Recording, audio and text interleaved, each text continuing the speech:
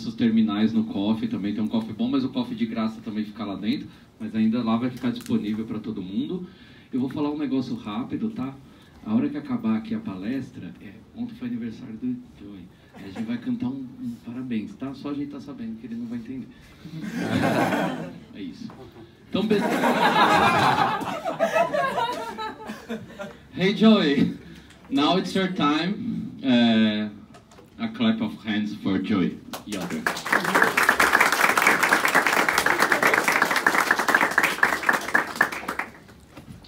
Olá, boa noite. Beleza, right? So, I'm running out of Portuguese words. Valeu, okay. Legal. Okay, so I want to talk about, first of all, it's very good to be here again. I always enjoy coming to PagSeguro here in Sampa. And I've even got Sampa right anyway, so I've been coming enough.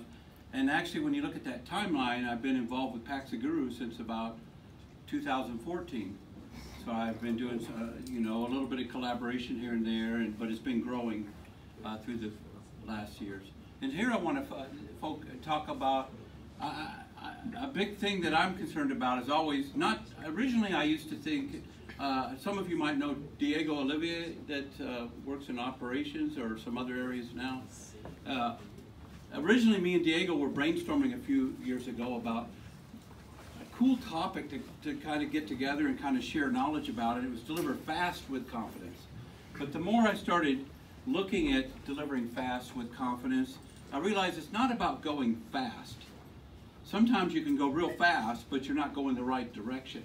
And it was really more about delivering value with confidence. And one of the complaints that I've had throughout the years is, especially at the Agile, most of the big Agile conferences, especially in the US, less so here in Brazil. Brazil still keeps some of the technical people and developers with Agile, but if you go to the US, almost everything now is mostly, the big one is mostly management and just more on the people skills or other stuff. But originally it was, you know, they were supposed to bridge the gap between the two. We're not supposed to be an us and them. And in fact, in the conference in the US, they even created a tech conference for them, and it's almost like pulling them away. And that was never really what the initial ideas were behind this. So I want to talk about that today and talk about ways how the developers are an important part of the value stream. And in fact, development decisions that we make in technology decisions really can influence how agile you are. And then in fact, here at PagSeguro, they have some very good examples where some technology decisions definitely helped enable them to be more lean and agile and continue some of the fantastic growth that's happened through the past 4 to 5 years, right? And it's still continuing on. Short disclaimer, you know, hey, these are my ideas. Even though I might occasionally mention PagSeguro or other people, if you like them, fine, you can give PagSeguro credit, but if you don't like them, don't hold them responsible or any other organization I happen to mention. You know, and plus, I like to remain teachable and always continue to grow. And so I have the right to change my mind, right? And maybe you teach me tonight through some of this stuff, so don't hold me perpetually that, oh, Joe said this yesterday, and then maybe I learned something new. That's part of evolution. So I want to go with that. So there's so many agile lean processes out there, right? I mean, I don't know how many people here are doing Kanban. Anybody doing Kanban? Many. Anybody doing Scrum? A few people doing Scrum-like stuff. TDD. Okay. BDD. Okay. A couple people. You know, and you have so there's so many of these mob programming. Anybody doing XP? A few people. In fact, I've done a little mobbing with some of the USP people before. That was fun. So I'd do it again. Don't tell the boss back there, but I do it for free, right? So I like mobbing with a lot of you know, people that love that, and there's just something about that environment. But the thing about with Agile, I mean, a lot of times there's all this view of Agile. It depends on who you talk to. What is Agile? Oh, Agile is if you Scrum. Well, if you have these 2-week sprints and you do stand-ups like this and you time box things well and stuff like this, you're being Agile. But sometimes people get so fixed on that they're becoming rigid, and it's almost anti-Agile. Scrum itself is not Agile itself. It's a process that you can use. You can use it while you're being Agile, but Scrum doesn't make you Agile. You know, but a lot of it is we're trying to get a vision. We create some kind of roadmap. We're getting feedback. Obviously, they're looking at things like task burn down or your story. What's our release burn up? What's our velocity? That management always seems to like velocity. How fast are we going? Which isn't necessarily a good measure of how much value are we adding, but you know, that's something that's looked a lot with that. But one of the things when I always look at Agile is you have this concept of inspecting and adapting and constantly learning. And one of the things that a lot of with the Agile mindset is we're going to try a lot of little experiments. If they don't work, we learn from them. And like sometimes people say fail early and learn. As long as you learn, it's not a failure. Sometimes the word failure gets mistaken. So we're trying, PagSeguro is always trying a lot of little experiments, and some of them take off and go viral, then that's a win. So you try 10 of them and one's good and the other one weren't, but we were experimenting. And that's part of trying things. But that's not only with different products that we do, but even teams can get into that mindset. We want to experiment with the way our team's working. Let's try a little bit of swarming or mobbing and things and see if that helps the team. Or let's try some different types of practices. And let's take away the I have one friend in Japan, what he likes to do is sometimes take away the Kanban board from the team for a few days. And then they find out what was really valuable with that Kanban board. And then because there might be waste going on. It could be we're so stuck and it steps us out of our comfort zone to really kind of try new things. And in fact, because of the way Agile is, there's a lot of these myths. Me and some colleagues have written up on agilemyths.com. If you go to agilemyths.com, we put a few of them up there, and feel free to email me more if you want to put some up there. But one of the big one is, I don't know if people know what KISS is. Anybody know what KISS is? What is it? Stupid. Yeah, keep it simple, stupid. Yeah. So it's not like a mwah like this. It might be like the kiss of death, right? If you're not, keep it simple.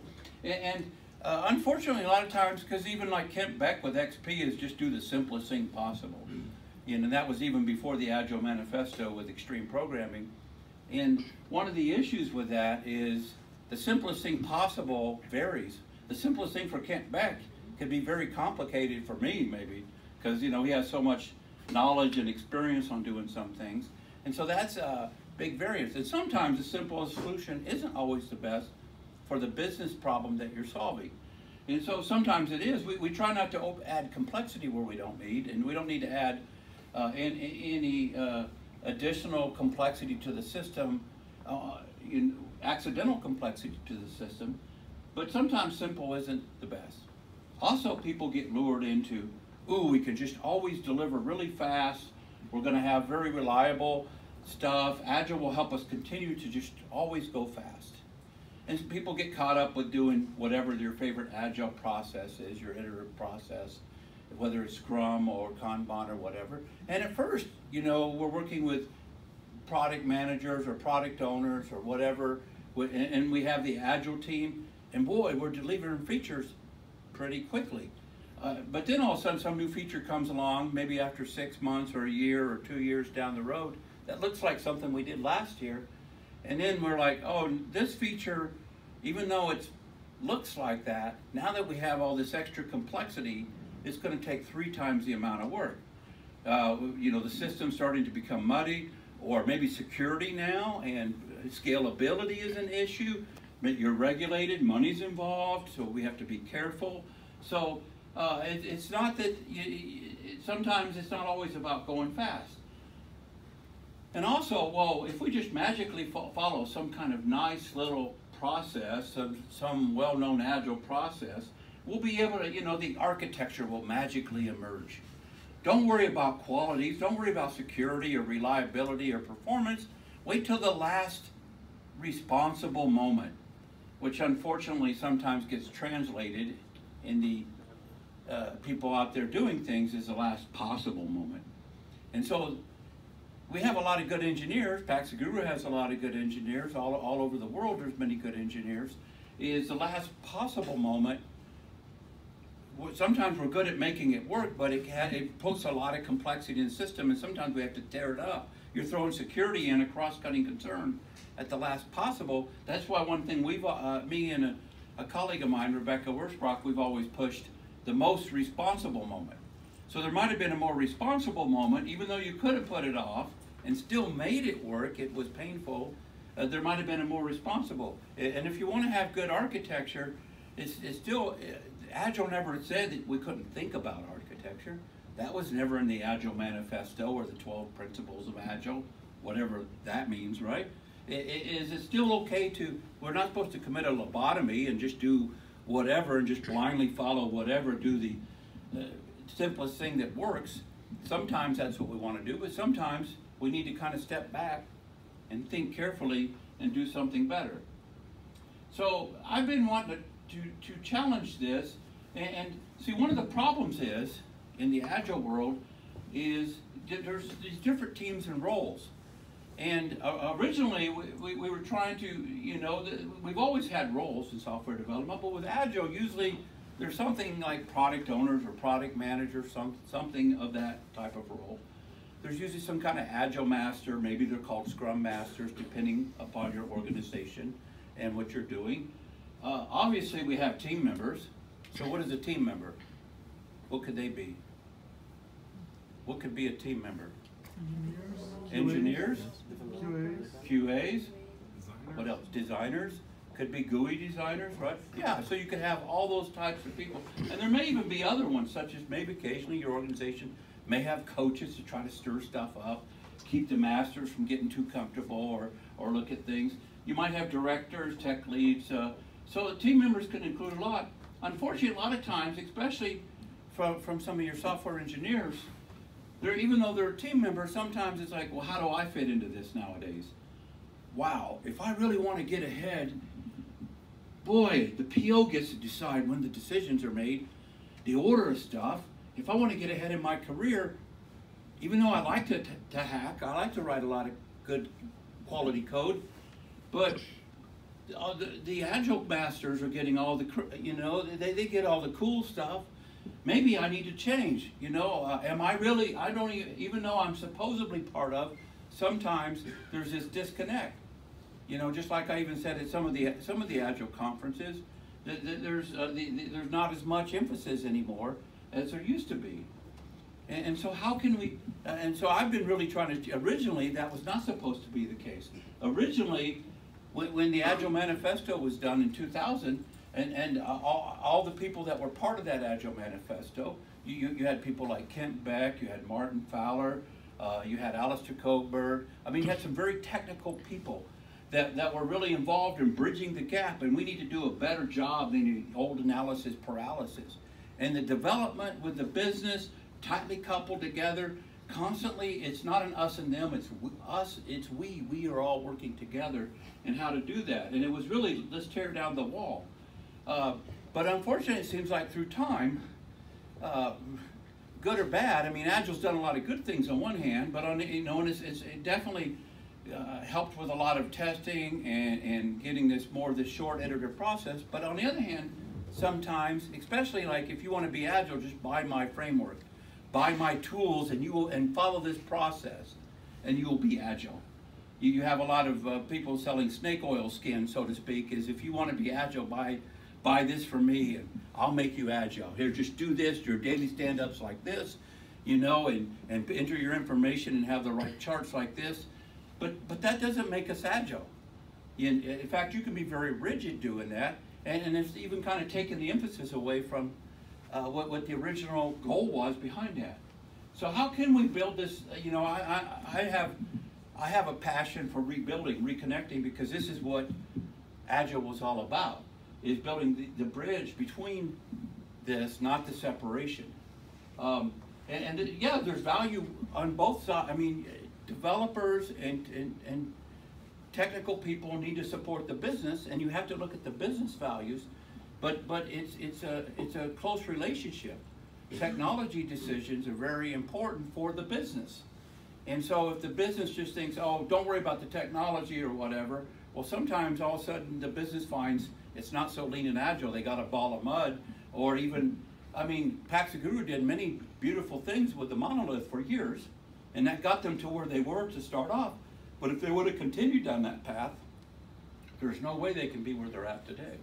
So some of those technical decisions were key to help sustain the agility of what's going on. So a big thing I'm making here is values drive practice.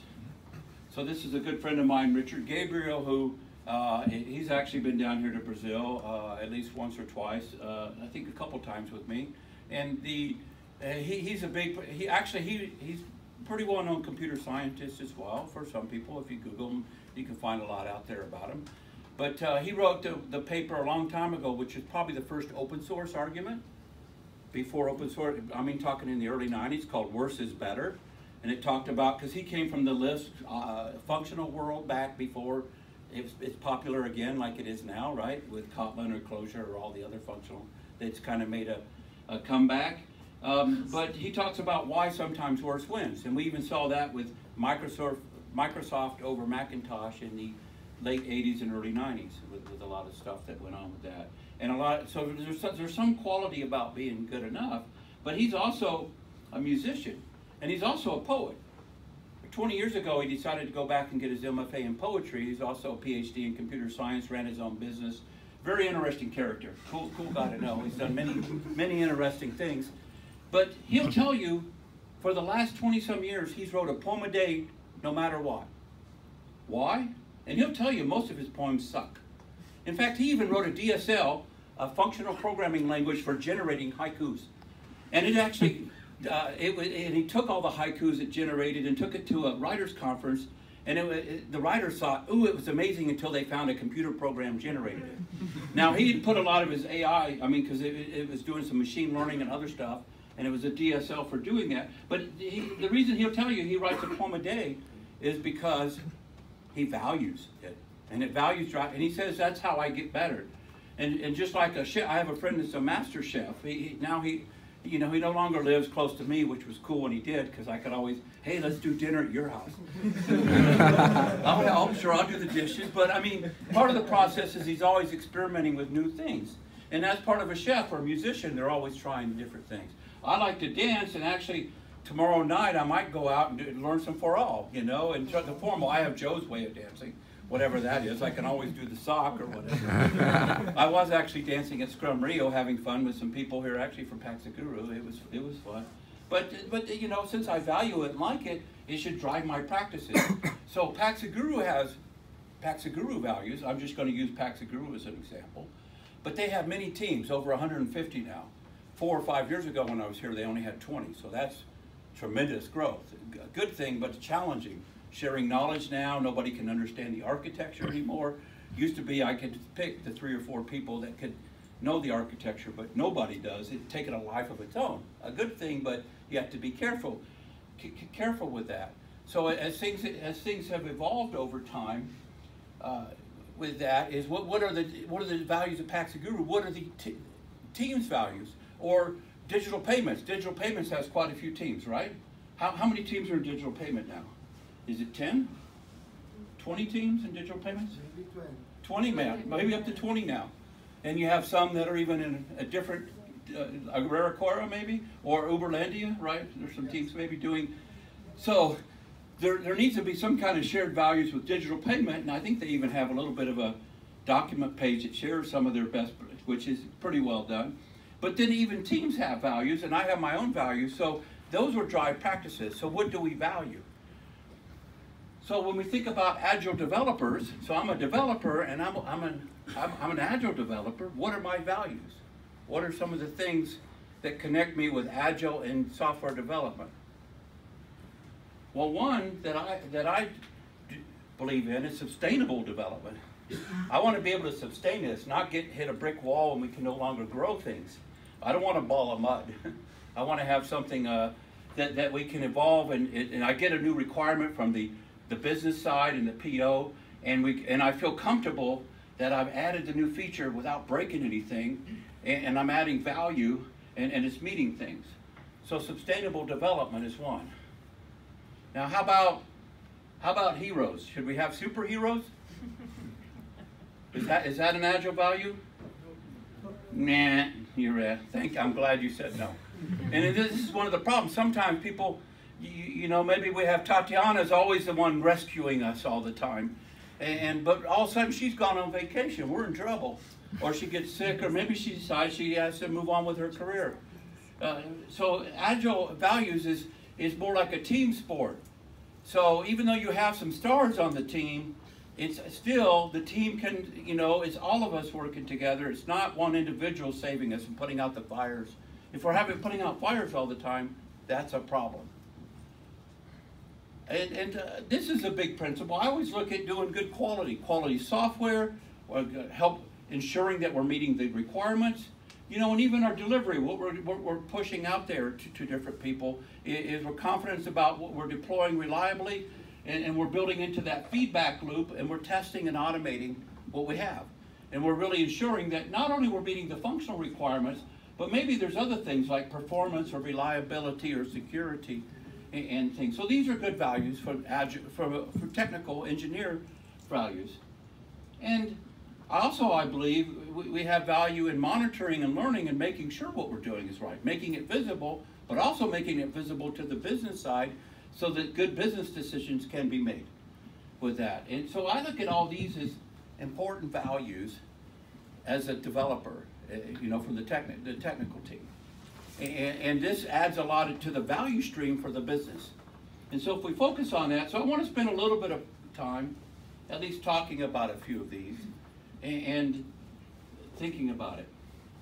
So obviously continuous delivery, whatever that means, has grown tremendously, especially since microservices. And then as you use it in DevOps. But you can use continuous deployment delivery type ideas, whatever. You know, I don't like the word continuous so much because I come from a mathematical background. But really it's kind of some regular type releases, delivery, keeping things working, these types of stuff. But the nice thing is this fits in well behind the first principle of the Agile Manifesto. So when a team is good at this, it says our highest priority is satisfy the customer through early and continuous delivery of valuable software. That's our first principle. This was written more than 15 years ago, right? Close to 17 or 18 years ago when they did the 12 principles, whenever that was, right? And so DevOps and some of this other fits in well to that. Sometimes some organizations are better at doing this than others, but this is a key win. Fortunately, a lot of organizations, if they're really going to succeed with microservices, this is a must. And you're able to get some of that if you want to be successful as having a good pipeline and a quality pipeline. Not a lot of manual things. You try to minimize the manual things. The bare minimum you need, like it for a quality pipeline, is obviously you're building things, maybe running unit tests or some other kind of lint checkers or whatever you need to do for qualities. And then obviously you need to do some kind of stage testing and some kind of staging area and ultimately deploy. To me, this isn't even quite good enough. I still want things like stage releases, blue-green deployment, code quality, health checks. There's all kinds of things you can put in your pipeline. This is a minimum. I know I've worked with some teams here in PagSeguro where we kind of created a minimum, and now PagSeguro's grown so much, and now they have many more teams that they're going to be growing in the next year, it sounds like, because of your continued success. Way to go. Congratulations. It is having kind of PagSeguro needs, I hate to use the word governance, but you have to have a little bit of that.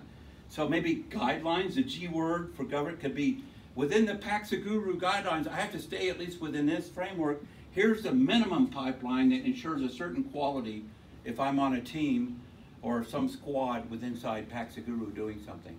I need some base minimum of what that is.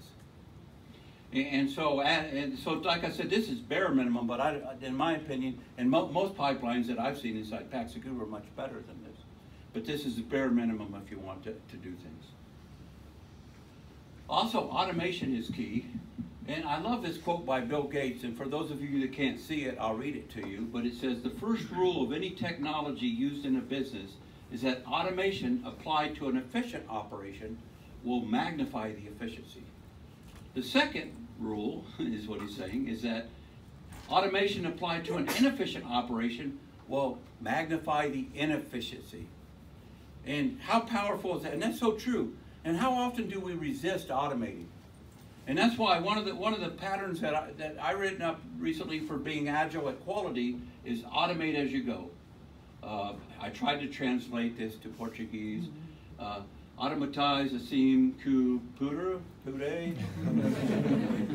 Okay, I need more help. Duolingo to the rescue. But this is so true. It can really help us, especially if we're repeating. So there's some things that we should automate, repetitive tasks. If there's involves waiting, error-prone or tedious. I mean, some things might be so expensive to automate, you only do it once, why do it? But if it's a repetitive task or it has high risk and we want to ensure a certain quality, and then we can repeat it, that way I make sure a problem doesn't come back for the company. It could be that maybe some calculation was wrong that cost the company you know, a few 100,000 real or 1 million real in just an hour at a time or whatever. We want to make sure that problem never comes back. So let's write some good tests and automate it. Or maybe there was some practice that we had. So applying these types of principles can help. Now obviously quality, this was one of the things I had on the values of, these are at least what I have as my values for the Agile developer. You know, and I'm always welcome for other people's values, you know, when we have a little bit later here. But obviously, most time we're looking at the non-functional requirements, some people call them, the illities, the qualities. And you always hear about security, scalability. In English, they always end up with this, usually this illity. Not always, performance does it, but, you know, reliability, availability. But there's some qualities that are key to success, to sustaining things. And for example, development velocity, sustainability, and confidence, there's some important qualities that can really make a big difference, such as maintainability, how easy it is to add a new feature. Maybe I should design thinking how to test it. In fact, one of my colleagues I work with at Yoder, we wrote a bunch of TDD patterns, but we talked about you can design thinking about how to test it. That can really help. Or deployability, you know, making it easier to deploy.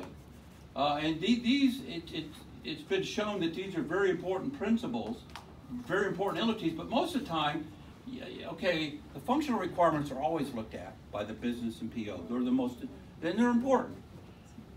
These they look at because we have to. Okay, it's mandated by law that we have to be, you know, you're regulated. And you have, you know, you did an IPO and you have SACS requirements or whatever. Availability, if the customer gets very unhappy, we lose business. But these, a lot of times, the technical people really need to provide feedback to the company because this really can help.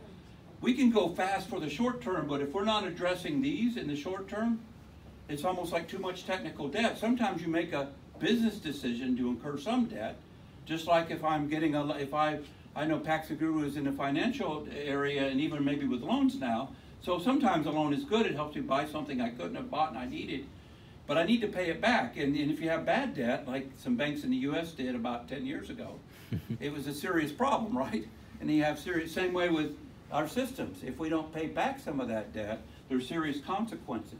And so in the short term, it's just like when people were given money that couldn't pay for the house, you know, they had, woohoo, everything's happy, right?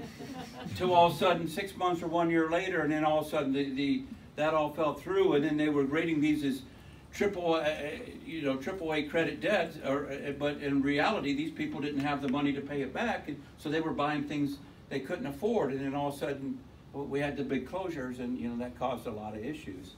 with that. Same way with our systems. And so the analogy works well. And this was actually, this is technical debt is a term coined by a good colleague, a friend of mine, Ward Cunningham.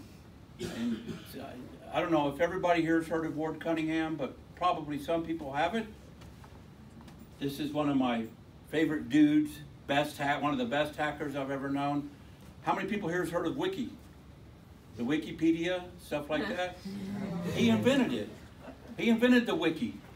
And the word Wiki is a Hawaiian word for fast moving. And it was done in the early 90s for when you're really, it was a pattern collaborative tool, so the web had just come out, and so he wrote this kind of cool tool real quick, like overnight in a couple days or whatever, so that we had this nice collaborative tool, you know, and then the wiki took a life of its own, and obviously many things have happened in blogs and Wikipedias, but, and he worked a lot with Kickback. They did a lot of extreme programming type stuff, even in the 80s and stuff with Smalltalk, but very smart guy, but he talks about technical debt as something if we don't pay attention to, and so business needs to pay attention to it, and it's very important. If we put this off too long, you end up with a monolith, right?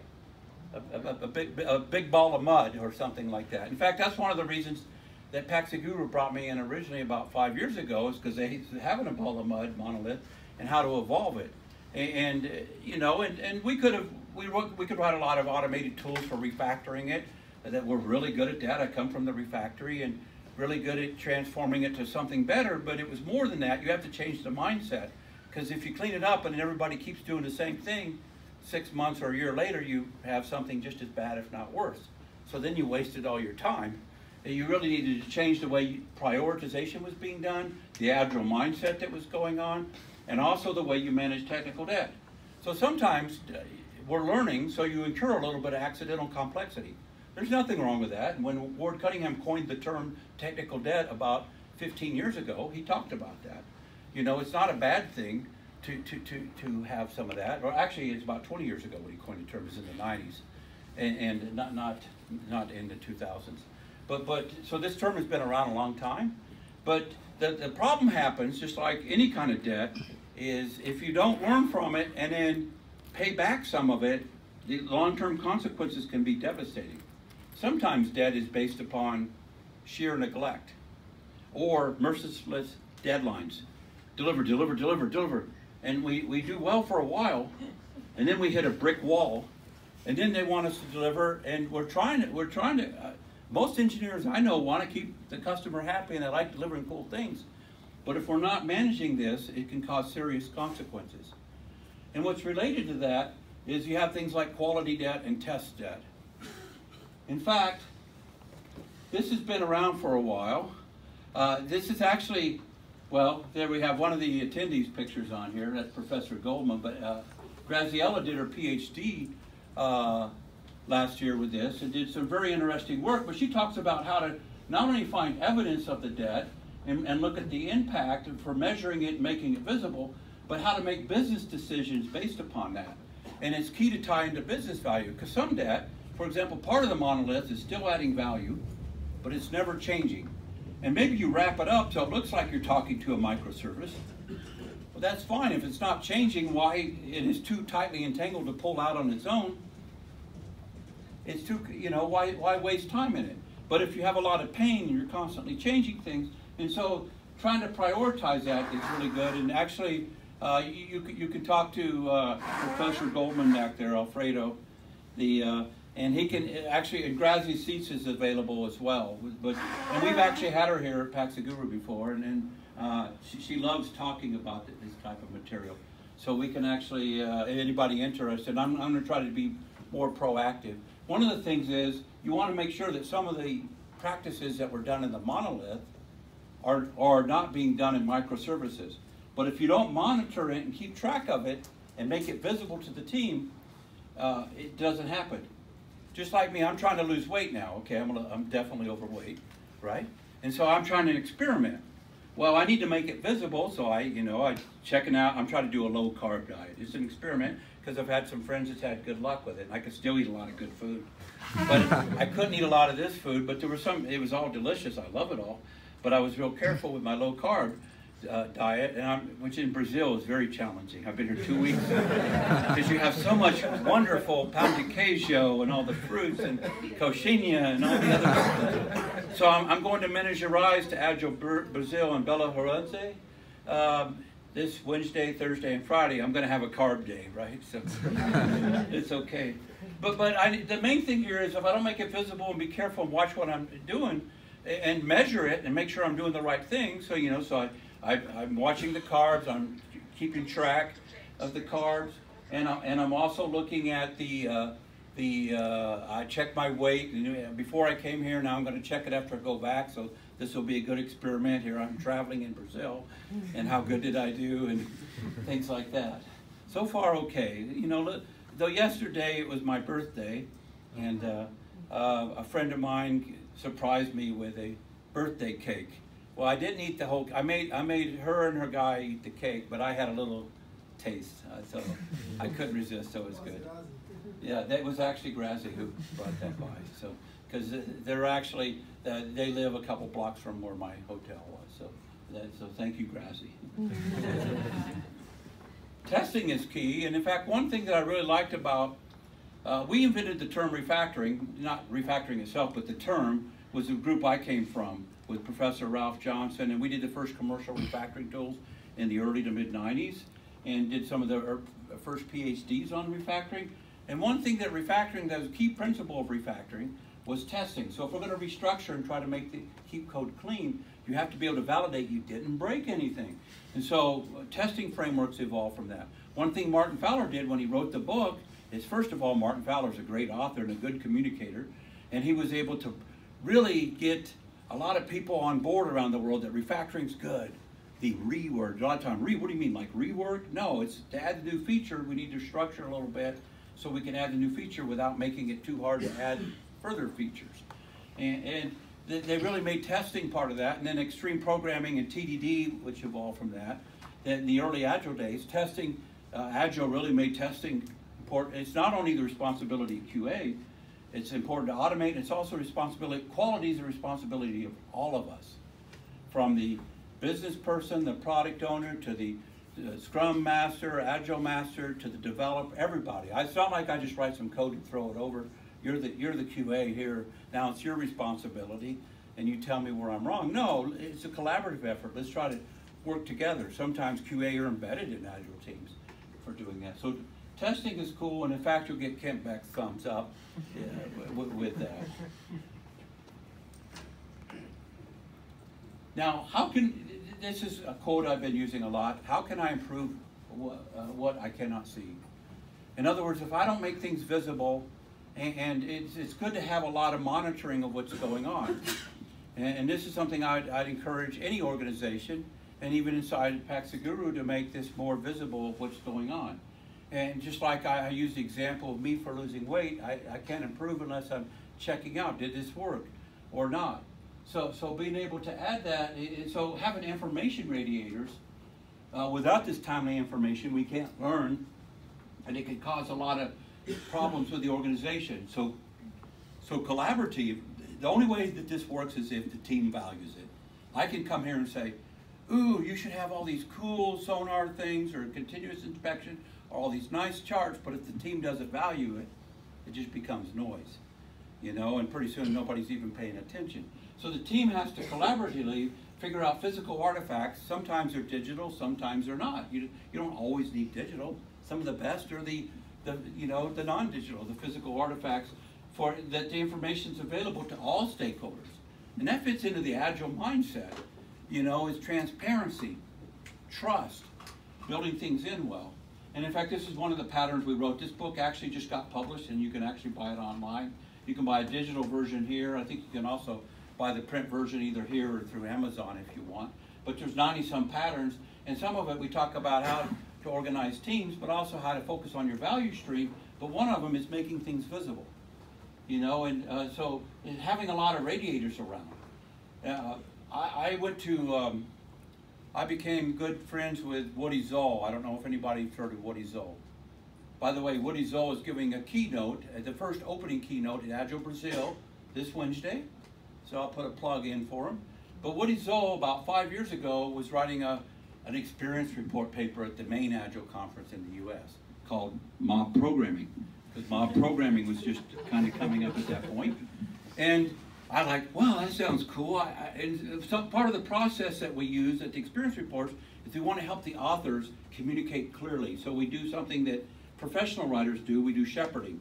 I look at their paper, give them feedback and stuff. So I said, I want to shepherd this. And so we became Skype buddies, you know. And so I spent a lot of time with him in Skype. What's your message? And his main thing wasn't like, you should do mob programming or you should do mob programming. It's like, you should continuously learn. And that's how they stumbled onto this, and it provided a lot of value. All of a sudden, they were delivering up to 10 times the things with a lot fewer defects. And it was so successful that management really protected them. Now they have a big formal environment, went from 1 mob teams to like 10 mob teams, just continuously delivering a lot of value. But a lot of that was based, you know, is this continuous learning, making things visible and watching what's going on with that. And so with when you're making things visible, you have to think about who's your audience, right? Who are we trying to make things visible to? So obviously, if I'm a developer, well, maybe the visibility is more not my IDE. There might be some other external thing. But the team may have a lot of different metrics that we can make visible. And so the correlation I'm making with Woody is when I became friends with Woody, I was actually over in Europe at a conference in Poland. I know I got a loud voice, so I almost don't need this, right? So anyway, he's telling me I should use it better. Thank you, saved my voice. But when I was in Poland, at the same time he was at Stockholm, Sweden, I said, Woody, we become friends. Why don't I try? I have a friend in Stockholm, so I flew there, and I met him, and we went to H&M, and we went to, they were doing a little bit of swarming or mobbing occasionally, and we went to Spotify. And one of the things I was impressed in Spotify is when I walked around, besides just being a cool organization with all their squads and the environment, the way they separated teams, you could imagine all the teams had kind of like their own area, but it was open because they had just put kind of webbing, big webbing where you could see through. But then they had their own space to kind of set up and decorate with all their the radiators were everywhere. So even the first there's these global radiators just walking between teams, making things visible. Ooh, there's one of the tweeting sessions. That's a set part of the code I'm working on right now. Everybody's complaining about. That can influence my mindset, you know, and help me, wow, I can fix that right now. And, you know, and other things could be metrics as cross-team metrics. Some could be organizational metrics or the company metrics, what they want to make visible out to the outside world. So it's important to know our type of audiences will have different types of visibility depending upon what we want for values. And developers are a key part of this, especially when it comes to the team or cross-team type things that can add value with that. So, for example, I think with the digital payments, there's a lot of teams, right? So there's probably some cross metrics. There are some experiments that you try, and if they add value, but it's important for the team members to own it. Okay, and these should constantly be updated and evolved, because otherwise we get stuck and then they no longer add the value.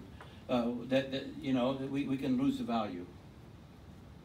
And I already talked a little bit about mobbing, but swarming is where we can really, you don't always have to mob full time, but they do, where they have even more formal stations, but here's a mob team, a bunch of developers working around a single computer, constantly rotating, keeping things going, and then if I need a break or she needs to go away and go have some meeting or do email, they can do all those types of things, but the team keeps going and keeps focused on adding value, constantly delivering value.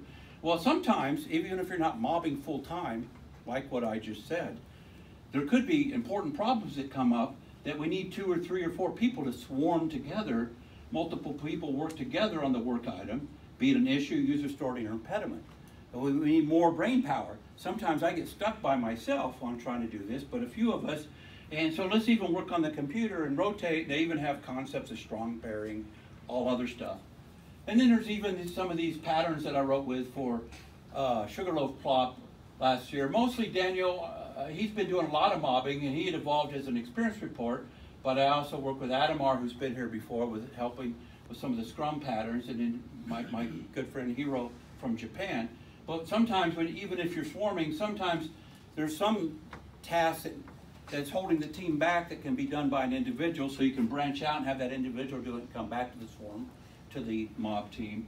Or sometimes there's a lot of repetitive tasks and we can, ooh, let's all split up together and do it and then come back and make sure we have the quality and integrate together. And we wrote a paper here at the Sugarloaf Plop, which it got the name Sugarloaf because our first one in 2001 was in Rio de Janeiro. And Sugarloaf, then it became a legacy, and most of those conferences, Plop conferences in Latin American countries have been in Brazil, though we've had two outside of Brazil. One in Buenos Aires, it was the Tango edition, and then we had one last year where we wrote these patterns in Chile for the first time, and I think next year it'll be back here in Brazil.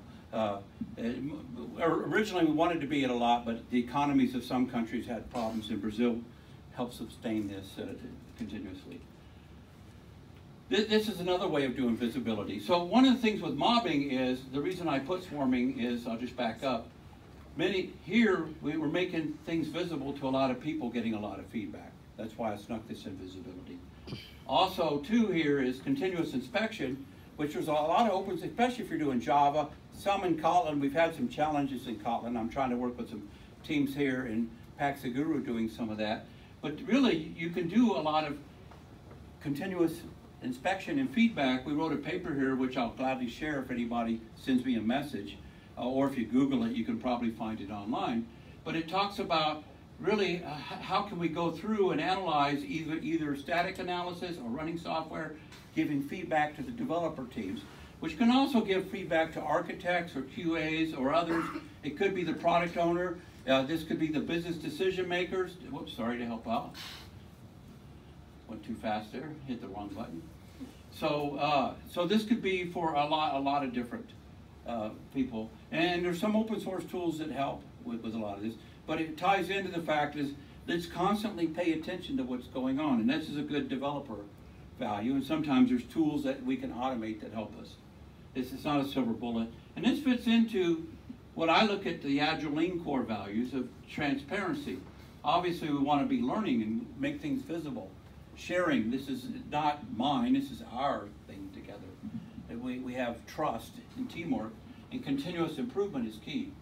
And in fact, if there is a tech backlog, it's important that it's part of the regular backlog and ties into the business value. It should be part of the business, because you're making business decisions. Some technical debt, if it's not hurting us and it's not changing, even though I as a developer want to impress you and clean it up, we don't have, there's more important things that we could prioritize, and only if it becomes painful and we're changing that. If that code's never changed in the last year or two, why would I want to clean it up and stuff? So, pause points help.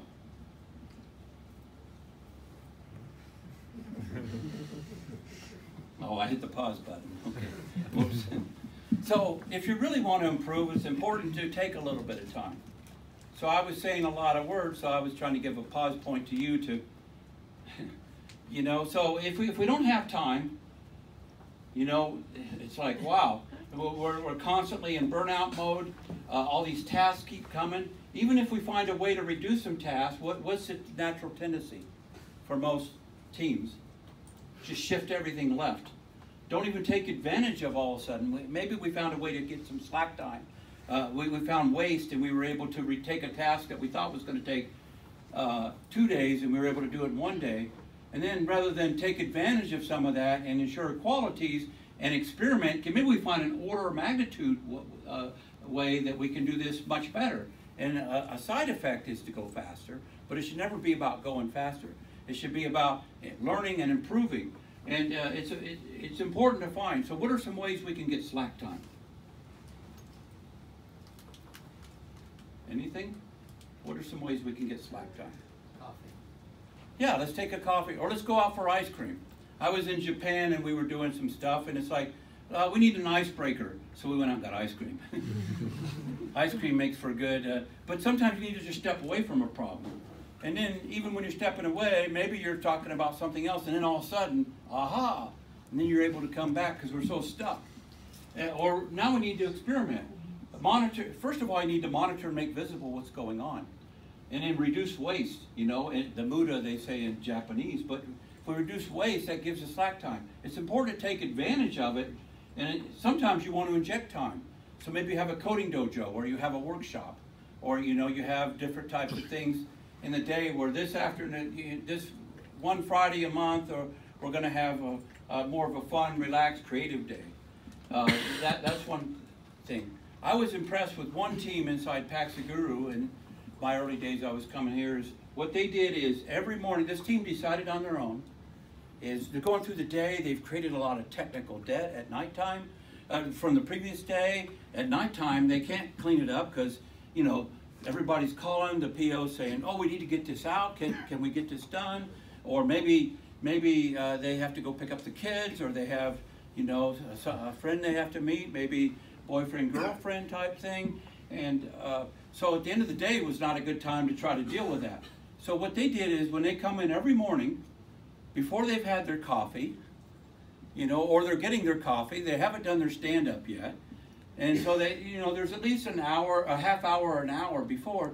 It's almost like they would do almost like their morning stretches before they started. But their morning stretches was they cleaned up any technical debt they had from the day before. And that helped get your mind right, almost like if I'm going to run, if I stretch, I'm going to be able to run the marathon. You always stretch before you run a marathon, right? Yes, because actually Professor Goldman back there runs a lot, and he's run marathons. And if you don't, you're in trouble, right? So it's important to do that. So this is so cool. The team did it on themselves.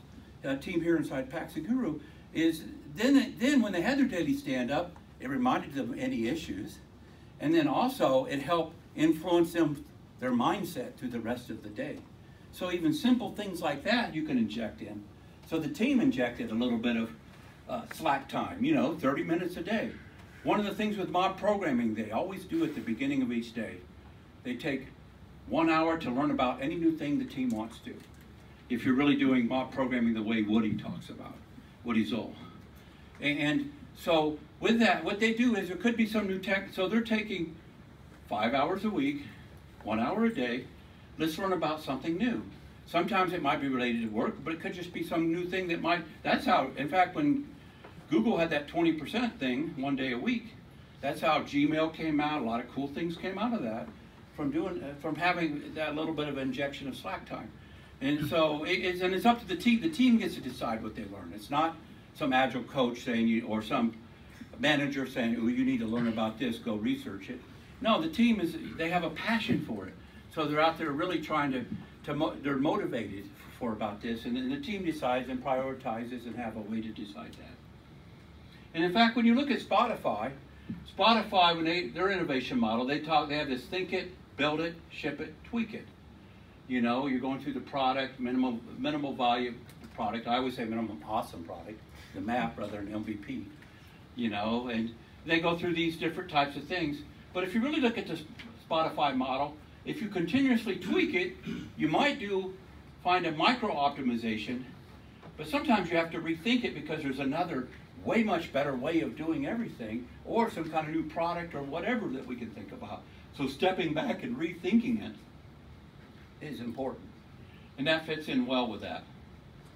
And so this isn't me just saying slack time. I'm a big believer in it. Because if you try to stretch a spring too tight, what happens? If all of a sudden something bad happens, you have to stretch it more, it snaps, right? It breaks.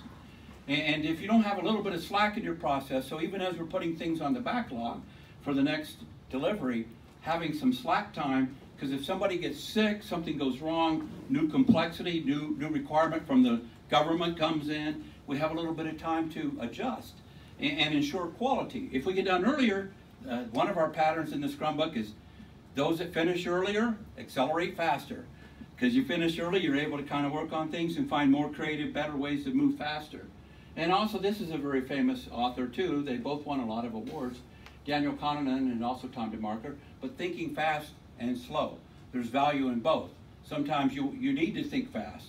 So when you're doing TDD, red, green, red, green, red, green, failing test, pass, new feature, failing test, pass. Well, if you just keep doing that, you end up with a mess. Because there's a part of TDD that says slow down and refactor, or sometimes step back and rethink it. And like if I'm crossing the street, if I see a bus coming at me, my fast thinking can save my life. You know, as long as I don't freeze and I jump out of the way. But sometimes I need to think slowly and let's think of what's the best route I needed to come here tonight, for example. And I was in Paulista Avenue one day by a big bookstore, and I happened to see that, wow, they were really promoting this book a few years ago. So it's actually in Portuguese. I don't know how good the translation is. So just to wrap up, is when I look at Agile Lean, you're taking these different ideas, and we're building something, right? But what's key is, so we develop it, but we better be measuring and making visible and learning, where we're taking, data is important. So taking this data, and it shouldn't be, the teams can look at it. Sometimes you may not even know the patterns. That's where data science, there's some good data science teams, for example, going on here in this organization, and a lot of organizations are doing machine learning and data science, is you can learn from it. And not only is the things going on in the development team, not only within the code, but you can correlate what's going on with the code, but also with the teams. Maybe there's a correlation, what makes for good productive teams. Maybe a team's having trouble because we haven't educated them well enough, or we haven't, maybe we need to, maybe the senior person left and we need to get somebody else in. There could be all kinds of patterns. And so data science or other things, I mean, we could look at the data and make an analysis ourselves, but sometimes there might be correlations we don't see that some machine learning might all of a sudden pop out. Oh, there's a pattern here. Does that mean anything to you? So learning is what's the most important long-term part of this. Data is not good or bad. Data is data. Data becomes bad if we use it as a weapon, right? And it's never meant to be that way. Data is data. Data is our friend. You're a technology company, so using data here is important. So to end up with them, I always like to talk about the Agile mindset, because there's a big difference between being Agile and doing Agile. A lot of times people blindly follow, when you're doing Agile, there's one truth, there's only one way to do things, and we can get stuck. And we're really in being Agile with the Agile mindset, like Linda Rising, she's been down here a few times. She also did the fearless change patterns, when you're trying to fearlessly bring new changes into your organization and try to help really make your organization better. I'd highly recommended her and Mary Lynn Manns. Mary Lynn Manns was the one that was dancing with me in that early picture, as the co-authors with that. And actually, if you Google Zumba and Sugarloaf plot, you'll see in Natal, Mary Lynn, who is a Zumba instructor, leading a bunch of us doing Zumba dancing in Natal. It was a lot of fun. So when I think of being Agile, you know, sometimes people say, oh, we don't need no stinking plan. No, don't worry about it. It'll work. We'll just keep, we're good, we're smart. But a lot of smart people, even doctors or people flying planes, I'm glad they have checklists and are carefully evaluating and thinking. Same way with us, we're doing some hard stuff. So, you know, we don't want a lot of upfront, but we want a rough adaptive plan that we're learning and evolving the right balance of design and architecture. And so this fits in well, and I want to kind of use a quote here from one of the original signatures from the Agile Manifesto was Mike Beadle. Unfortunately, he had a tragic thing happen last year where he was unfortunately murdered in Chicago. It was devastating with little kids. But one of his last quotes that he said, and I'll read it to you, he says, Agile does not cure incompetence. You know, you can coach teams to be more engaged and collaborative, but no Agile framework, method, or mindset can save you from blatant failure if your development team is incompetent in basic engineering practices. Technical excellence is a must. So if we're going to be successful, we really kind of need to bridge the gap between the people and the technical. This is important. It's us working together.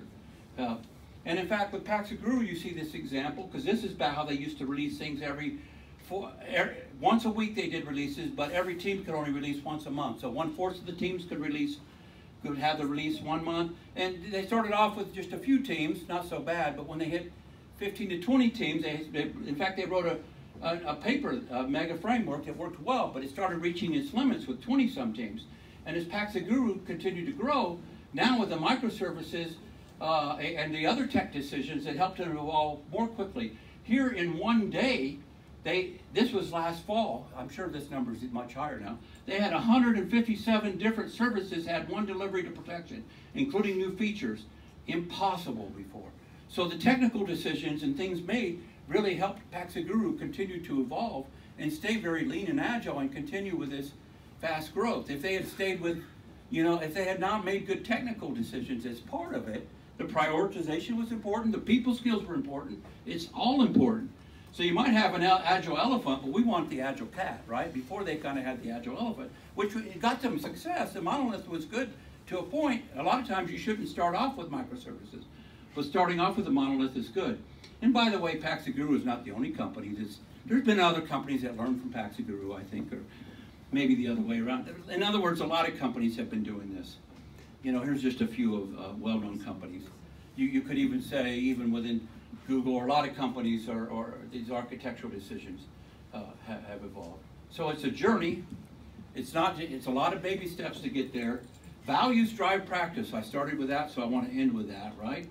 So deal with technical debt, code quality, delivery size, and testing. That's important to make things visible with continuous improvement and learning. And you know what you have part of. And agile developers are definitely an important part of the value stream, and they should be valued within an organization, okay? So I don't know if I have time for any types of questions and what your values are, but I will say mutuo rigardo, and thank you very much. And and if you think good architecture is expensive, try bad architecture. That's one of our quotes from our big ball of mud paper. And any of you that know Mariana, this is a variation of a talk that I did at Scrum Rio this year, and Mariana motivated me here from PagSeguro to kind of do a variation, because she saw this even as an issue coming from an Agile coach perspective. Okay? So thank you very much.